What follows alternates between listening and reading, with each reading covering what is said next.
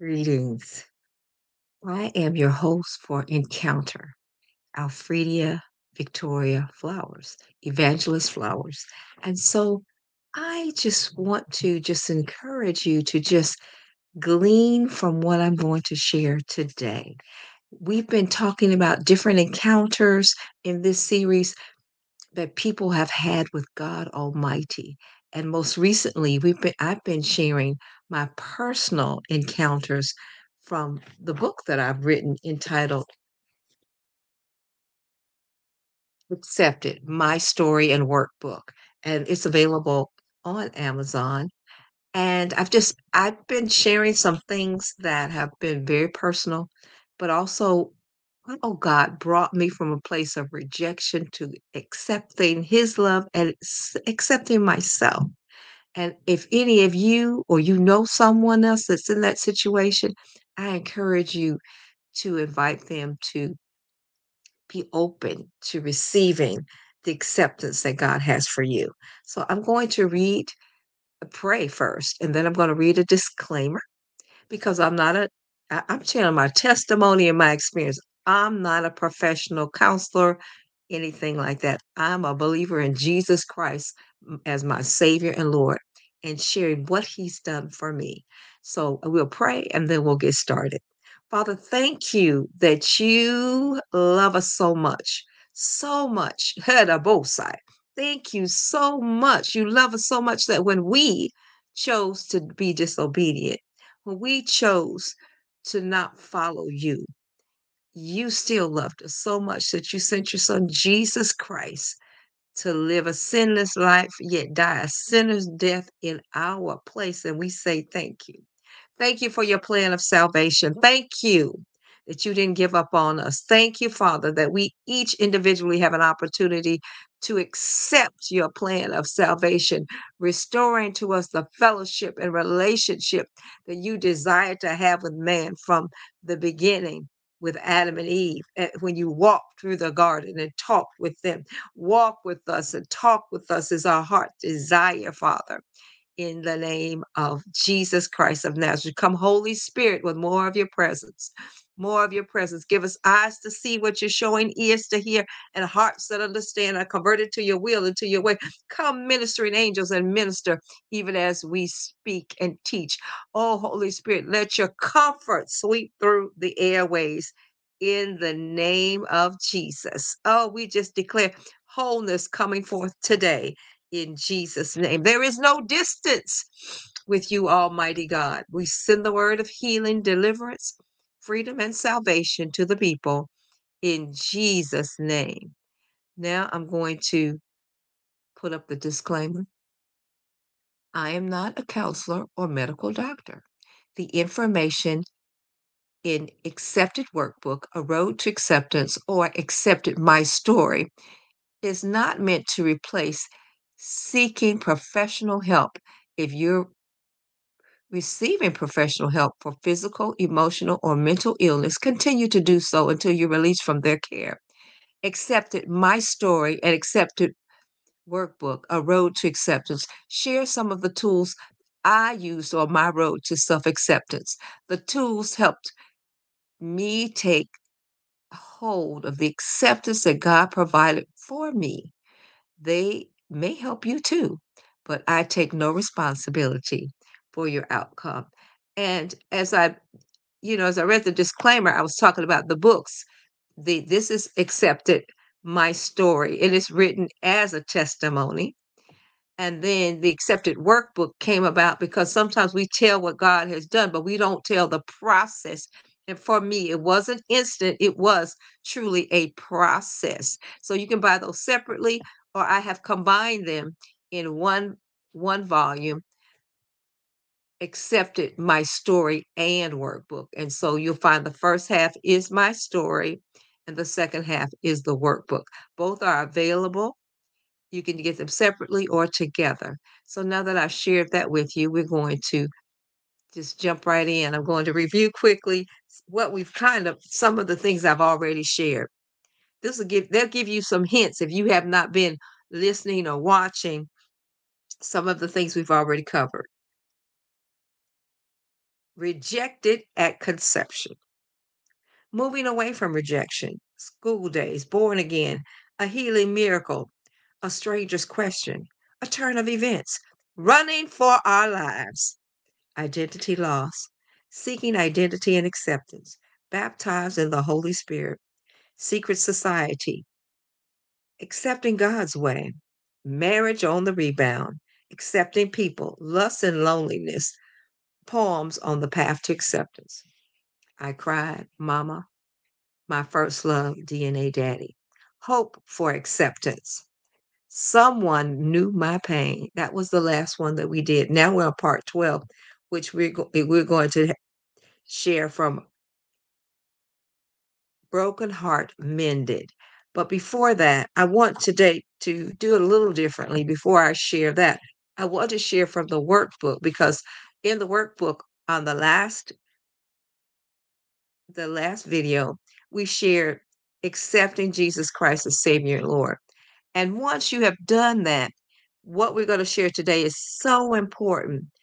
It's knowing your identity in Christ Jesus, because if the enemy of our soul cannot keep us from being accepting Jesus as Savior and Lord, he then tries to keep us from knowing our identity. He even did it to Jesus. He said, if you be the Son of God, knowing he was the Son of God. So that he tries to put that little doubt, but I want you to know your identity in Christ Jesus. So we're going to read this verse and then we will go to my testimony. If Jesus Christ is your Savior and Lord, you have a new identity. It is important to know what the Holy Bible says about your identity in Christ Jesus.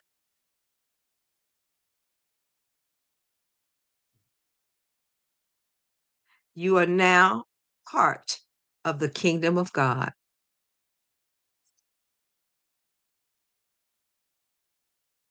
while you still live on the earth. You're part of the family of God while you still live on the earth. Therefore, if any man be in Christ, he is a new creature. He's a new creature. Old things are passed away. Behold, all things have become new. 2 Corinthians chapter 5, verse 17. That's King James Version. I am crucified with Christ. Nevertheless, I live, yet not I, but Christ liveth in me. And the life which I now live in the flesh, I live by faith in the Son of God, for who loved me and gave himself for me. Galatians chapter 2, verse 20. Again, King James.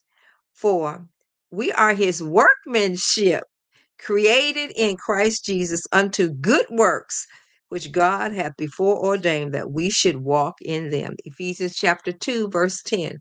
Again, all of these are the King James. Lie not one to another, seeing that you put off the old man with his deeds, and have put on the new man, which is renewed in knowledge after the image of him that created him. Colossians chapter 3, verses 9 and 10. Not by works of righteousness that we have done, but according to his mercy, he saved us by the washing of regeneration and the renewing of the Holy Ghost. Titus chapter 3, verse 5. Whereby are given unto us exceeding great and precious promises, that by these things ye might be partakers of the divine nature, having escaped the corruption that is in the world through lust. 2 Peter chapter 1, verse 4. Or do you not know that your body is the temple of the Holy Spirit who is in you, who you have from God? You are not your own, and you are not your own. For you were bought with a price. Therefore, glorify God in your body and your spirit, which are God's. 1 Corinthians chapter 6, verses 19 and 20. Now, this next part is just a prayer. We've been doing the prayers and so I'm just going to today, because we're doing this first, you can meditate on this and go back and the scriptures. I'll give the scripture numbers again. But there are many more. You can just look in the Bible and find scriptures on in Christ, who you are in Christ, in him. And so we did 2 Corinthians chapter 5, verse 17 Galatians 2 and 20, Ephesians 2 and 10, Colossians chapter 3, verses 9 and 10, Titus chapter 3, verse 5, First Peter, Second Peter chapter 1, verse 4, and First Corinthians chapter 6, verses 19 and 20.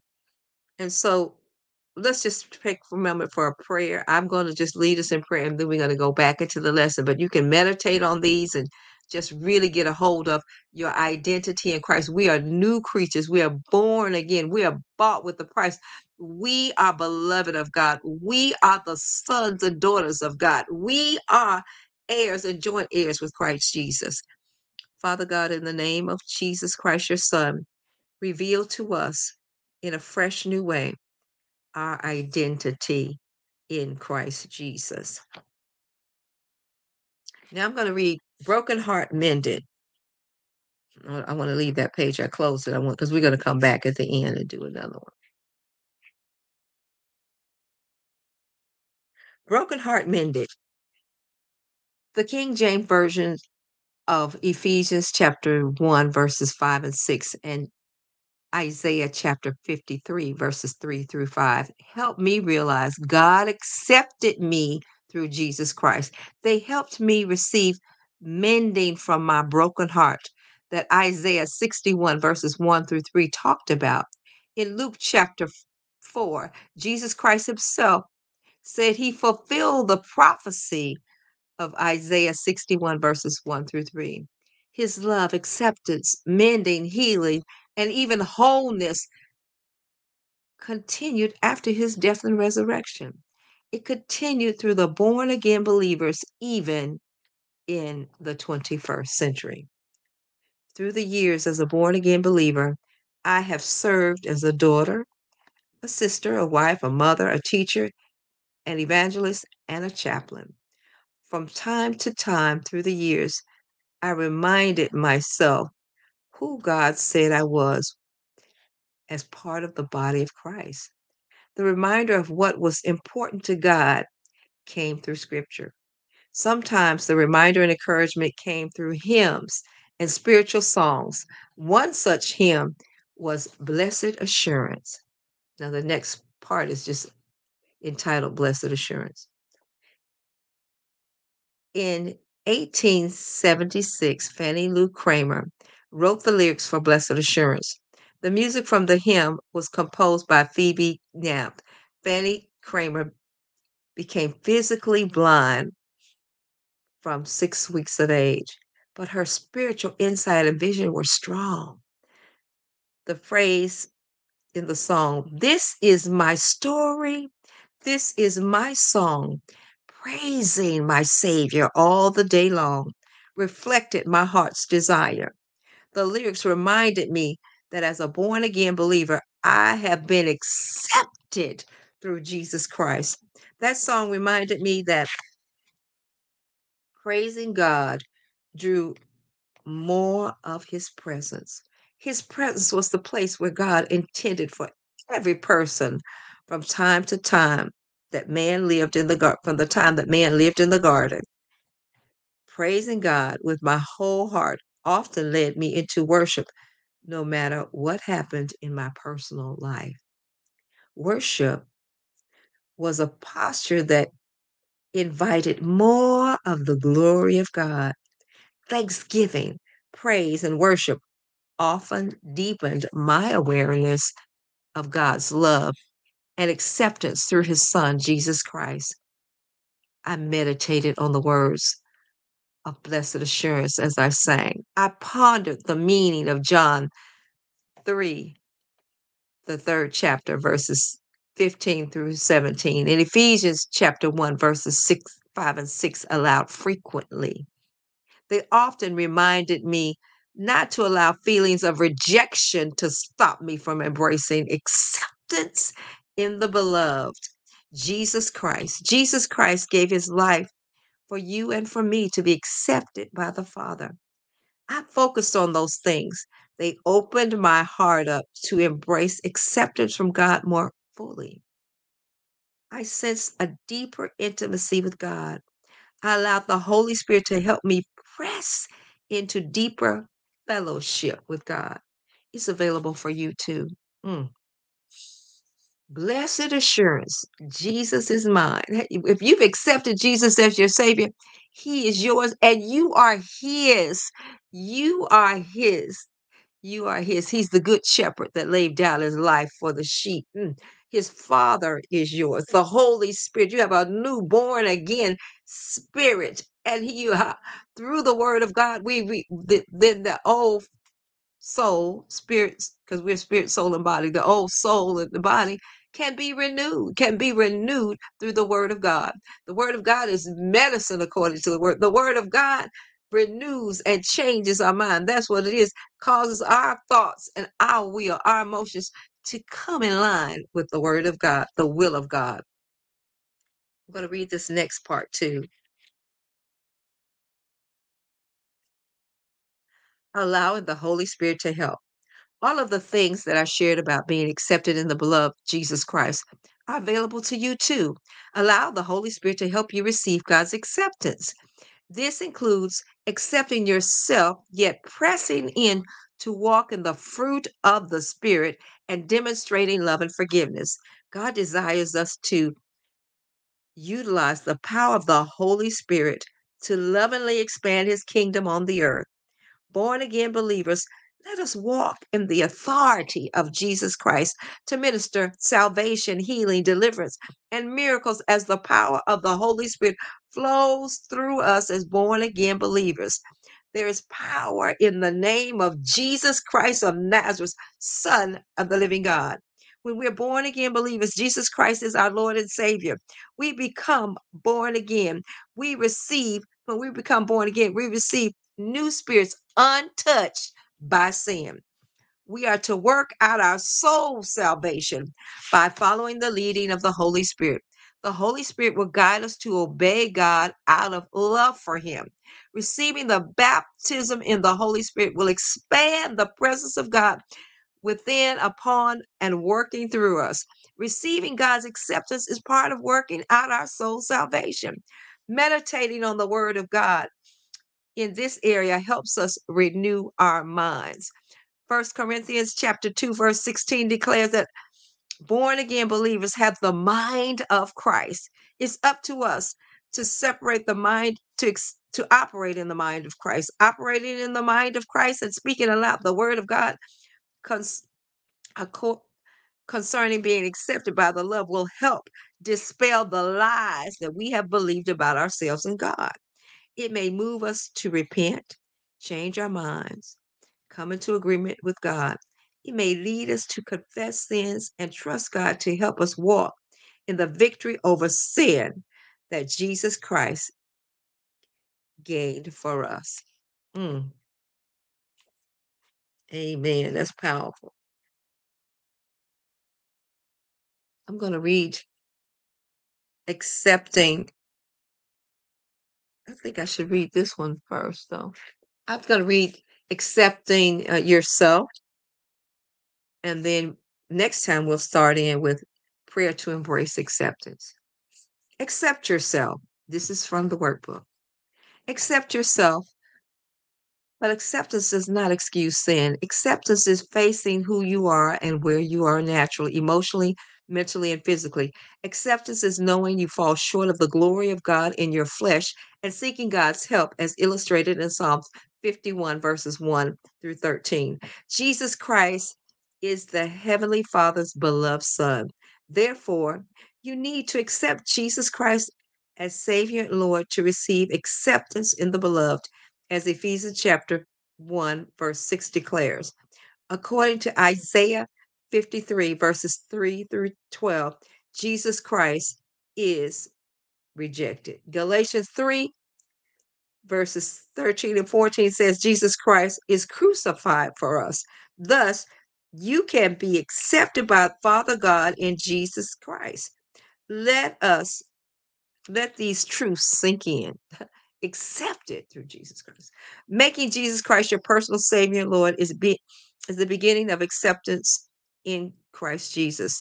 The process involves facing your mistakes and turning them over to God as an act of repentance. Ask God to forgive you of the sins that the Holy Spirit brings to your mind. Release sins to God. Believe, be cleansed by the blood of Jesus Christ. If Jesus Christ is not your Lord and Savior, now is a good time to invite him to do so. If the sins you committed are based upon addictions, ask yourself if you're ready to let go of the sinful practices. Be honest with yourself. If you want to continue sinful practice for some reason, honestly talk to God about it. Philippians 2:13 implies that God can help you want to please him if you allow him to. If you're ready to let these sinful practices go, ask God if there if there are demonic components to the addictions. If Jesus Christ is your Lord, your Savior and Lord, ask God, Father God, to deliver you from the addiction or cast out the demonic spirits in the name of Jesus Christ, as Mark chapter 16, verses 15 through 20 says. Then ask the Holy Spirit to fill the places where the demonic spirits work. Keep submitting to God, resisting the devil, drawing near to God, as James chapter 4, verses 7 and 8 demonstrates to you. Let's pray. Father God, in the name of Jesus Christ, your Son, please forgive me for mistakes that I've committed that were known and unknown to me. Help me forgive myself for the mistakes and sin. Now, this one, I think I'm just going to, it's such a powerful prayer. I am going to just say part of it and you can repeat it and then just continue to pray on as I close. But first, I just want to pray for you and then we'll end with this. Father, we thank you that you have a powerful plan of salvation. And I declare today is the day of deliverance and salvation for those struggling with certain areas in their life, even if they've already accepted you as Lord and Savior, but are struggling with addictions. I declare today is the day of freedom in Jesus' name. Help them to come out of agreement with the sin or the need for the sin and choose you. Today we pray, Father, in the name of Jesus Christ of Nazareth, Son of the living God.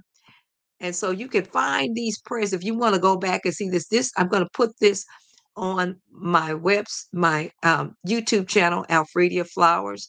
And so you can go back and look at this and just revisit this. But now we're going to close with prayer. Remember, God loves you. I love you too. Father God, repeat it after me. Father God, in the name of Jesus Christ, your Son, please forgive me for mistakes and sins that I committed that were known and unknown to me. Help me forgive myself for my mistakes and sins. In Jesus' name we pray. Deliver me from addiction and fill those places with the Holy Spirit. Fill me to overflow with the Holy Spirit. In Jesus' name, amen. Be blessed.